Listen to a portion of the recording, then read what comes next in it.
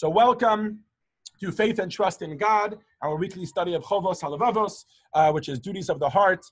And we have been on a journey in this fourth gate, the gate of trust, to develop exercises and guidelines for how we can reaffirm and practice this trust in our own lives. So last week we ended chapter 3, and today we begin chapter 4. And we've mentioned this before in this class, but I'll mention it again just in case, at the risk of being repetitive, that Rabbi Bachya Ibn Paquda is extremely structured in the way that he presents his case in this book. And if you haven't noticed it yet, I encourage you to see that pattern throughout.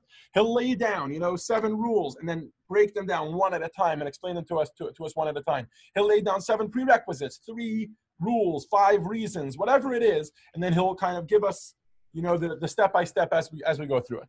So today, starting a new chapter, chapter 4, he lays down 7 concerns in which one is bound to trust in God. In other words, the way I like to put it is, till now we might have been discussing why we should trust in God, how we should trust in God, right? Things like that. Today we're discussing regarding what should we trust God, right? Should I trust God that the heavens are not going to fall down on my head, right? Like, what is it that we're so busy trusting Hashem about, right? Right. It's no big deal to trust Hashem, whether he'll revert the world back to nothingness. I would hope we all trust him in that regard. Like that's, but it doesn't interfere with my life for the most part, right? Because either that happens or it doesn't happen. I don't worry about that on a day-to-day basis. So what are the 7 categories, the 7 concerns in which one is bound to trust in God? Lisa, you want to get us started? Okay. Can you hear me on this? Yep, we hear you. Go for it. Right. Okay. Chapter 4, the concerns in which the believer is obligated to rely on the Creator, may he be exalted, are of 2 kinds, those of this world and those of the world to come. Okay, and now he further divides them. Go ahead. Those of this world can be divided into 2 parts. Worldly matters for the benefit of this world, and 2, worldly matters for the benefit of the world to come. Okay, so just some examples here. Worldly matters for the benefit of this world would be eating, drinking, sleeping, right? Worldly matters for the benefit of the world to come would be doing a mitzvah, helping someone else, these kind of things. Even though they might be worldly, right? So remember, they are items in this world, there are things happening in this world about the world that will affect the world to come. Okay, keep going, Lisa. Right. We're at the top now. Okay. Worldly matters for the benefit of this world can be divided into 3 parts. The welfare of one, the welfare of one's own body.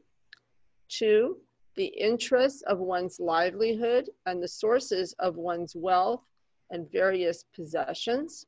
Okay, so in English, let's call those health and wealth. Okay. Or health and sustenance, or health and livelihood. Go ahead. Number 3.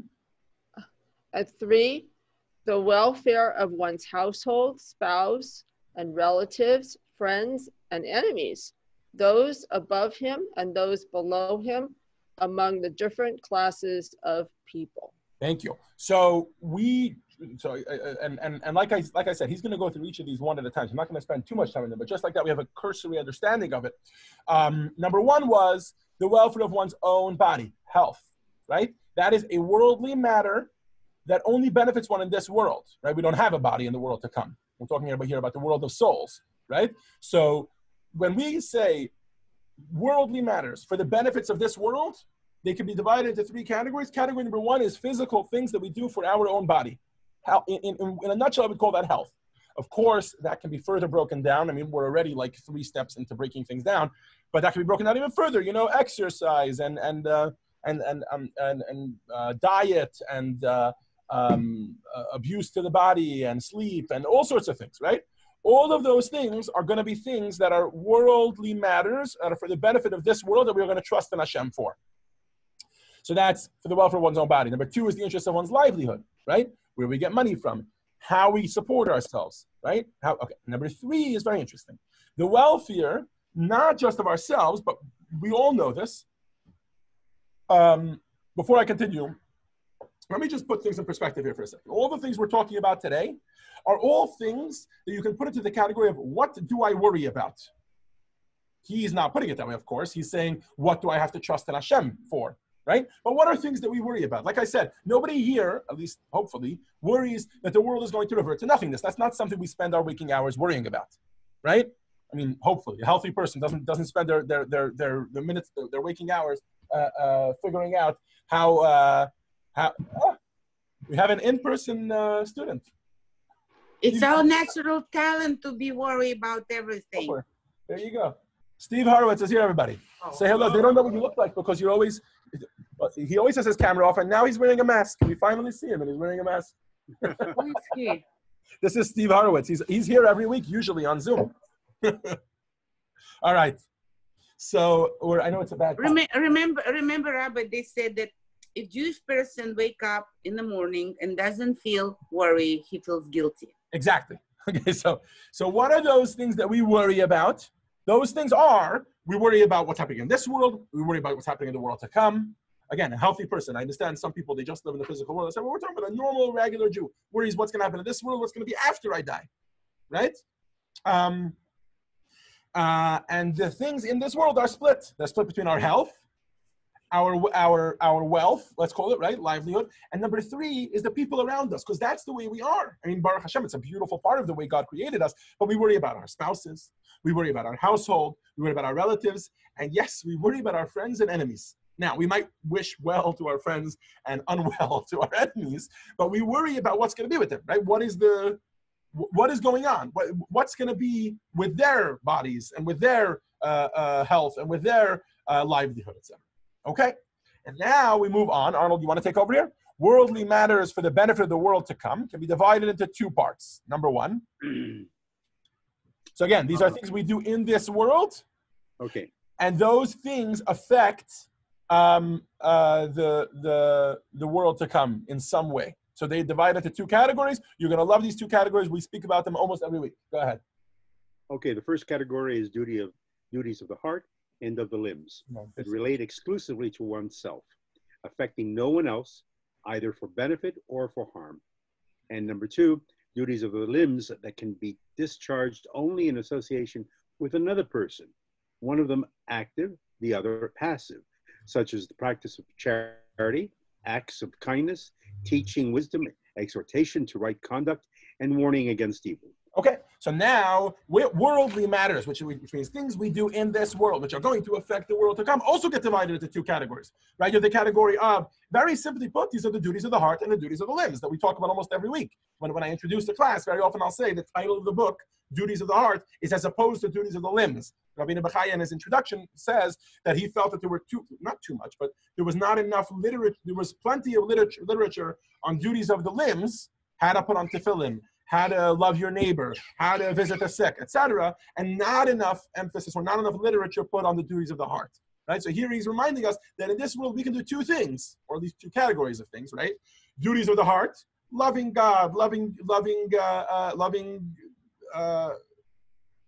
let's not talk about loving your fellow, because when he divides these two, he divides them into duties of the heart and duties of the limbs, but he also divides them into things that are more self-effective, meaning they affect us, and things that affect the world around us.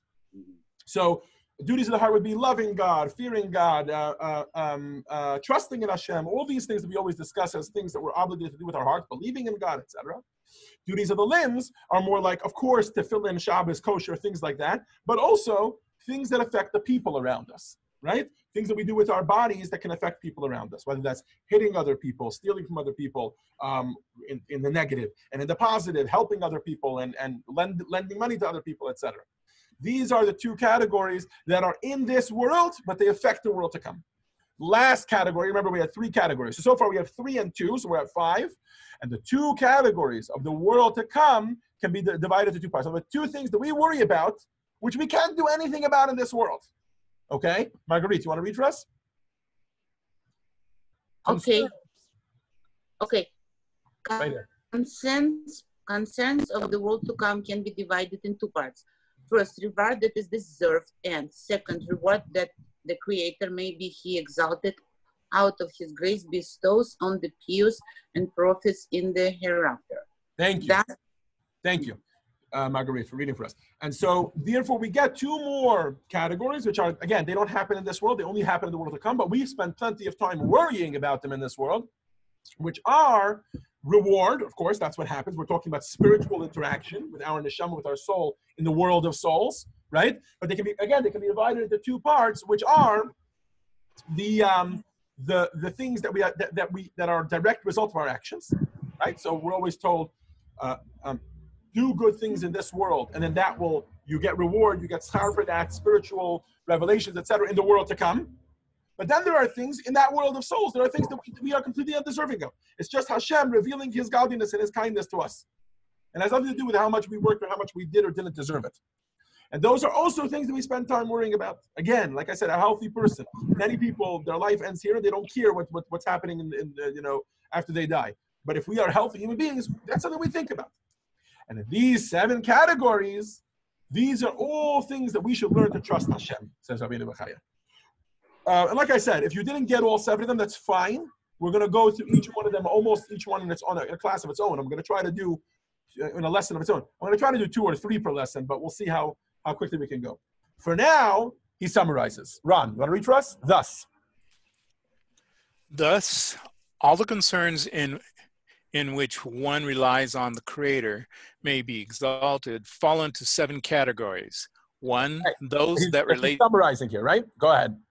Those that relate to one's own body. 2, those that relate to one's income and means of livelihood. Okay, health and wealth. Keep going. 3, those that relate to one's wife, children, relatives, friends, and enemies. Those that we care about, okay? Or meaning, and care, remember, care doesn't mean we care positively. Sometimes we care negatively, like our enemies. Okay, number 4.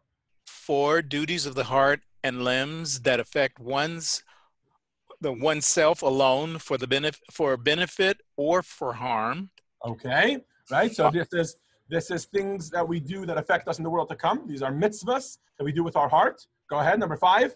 5, external duties that affect others as well for benefit or for harm. Right. So that's the mitzvahs that we do with our limbs, or the ones that affect other people.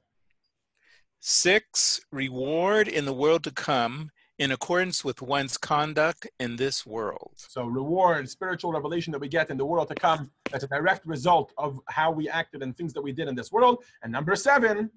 7, reward in the world to come, which the Creator, may he be exalted, will bestow out of grace on his treasured ones and those who love him, as it is written, how great is your good that you have hidden away for those who fear you, that you do before men for those who take refuge in you. Okay, thank you very much. Before we keep going, Menachem wants to say hi to everybody. Menachem, you want to say hi? Hi, Menachem. Say hi. Hello. Don't forget to say hi to Steve. Hi, Steve. Hi, Menachem. Hi, Menachem. Menachem. There's also Steve. Menachem, sweetie. Who is the next? Wrap his brain around the fact that one of the people in the class is here in person. Whole bunch of babies. So okay, nice to see. Let's keep going. So, having explained, Stephanie, go ahead. Hi, Menachem. Having explained the preface that make possible the reliance of one who trusts in God, may he be exalted. I must now follow them with the explanations of the proper way of reliance in each of the 7 concerns in which one who trusts relies on God and on something besides him. Okay. Says Rabbi Bachya, the Farbrengen is just beginning. We lay down now 7 categories for which we have to have complete trust in Hashem. Right? What are we supposed to be trusting Hashem about? These 7 categories. But he says, I'm going to go through each of them individually. And remember, we had lots of questions on these 7. And some of them we've begun to address already in prior lessons, but some of them we haven't. So for instance, we've already discussed the balance. But he's going to discuss the balance when it comes to each of these. When it comes to our health, for instance, right? Which is number 1 on the list, I think, right? Number 1? Yes, number 1 is health, right? Those what he calls, where is it? Here it is. Those that relate to one's own body, right? Health, we're going to talk about how much should I be doing as a human being? How much should I just be trusting in Hashem, right? Like we said, the famous balance that we struggle with every single day. Does God just want me to sit on the couch while an illness ravages my body, heaven forbid, and just say, oh, if that's Hashem's will, that's Hashem's will, so I don't even go to the doctor? Or does Hashem want me to say, oh, the doctor has full control, and I just have to trust the doctor? No, we have to learn to trust Hashem, but also do whatever we can. So we're going to do that balance and that discussion and that farbrengen. In each one of these 7 categories, we're going to do them one at a time over the next couple weeks. We're already at 5 here, close to a minyan. So for today, I know it's been a very short class, but thank you all for joining us for Faith and Trust in God. And see you all next week, God willing, at 7 p.m.